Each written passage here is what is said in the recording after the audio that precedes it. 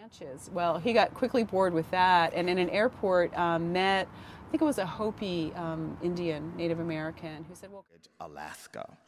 Our greatness is seen on the faces of Navajo and Hopi students who fill the grand..." By the Hopi people and their architecture, their villages. And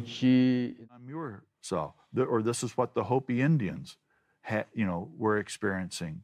And this is what, generations of... She also went to Hopi and Arcadia here in town. After moving to Oregon, she trained... mountains for the Navajo. The Hopi, their creation where they came up out of the middle of the earth was near what we know as the San Luis Lakes. So John Muir saw, or this is what the Hopi Indians were experiencing. And this is what, generations...